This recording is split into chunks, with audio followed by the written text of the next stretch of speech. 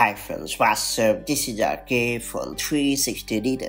It's time to learn how to stop Instacart ads promo notifications on iPhone and iPad. The Instacart app for iPhone is convenient in that it allows you to shop for groceries and other items and have them delivered with utmost ease. However, just like an ever-growing number of iPhone apps, it also tends to bombard you with annoying sales, promotional, and marketing notifications that are completely unrelated to your delivery or order experience. Thankfully, there is a quick way to disable Instacart as promo notifications on iPhone and iPad.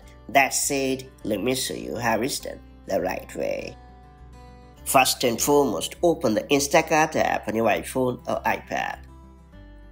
After that, ensure that the Home tab at the bottom left corner of the screen is selected. After that, tap on the menu icon at the upper left corner of the screen. Then choose Account Settings to proceed. After that, tap on Notifications.